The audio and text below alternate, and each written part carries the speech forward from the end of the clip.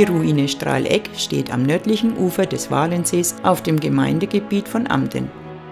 Lange Zeit hielt man sie für die Überreste einer mittelalterlichen Burg. Allerdings wurde sie nirgends urkundlich erwähnt.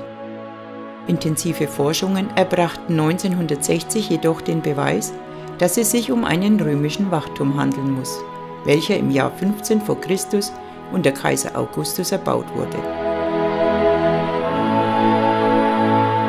Zusammen mit den weiteren römischen Posten auf dem Biberlikopf bei Ziegelbrücke und Voremwald am Kerenzerberg bildete der Wachturm in Bedlis ein Sichtverbindungsnetz.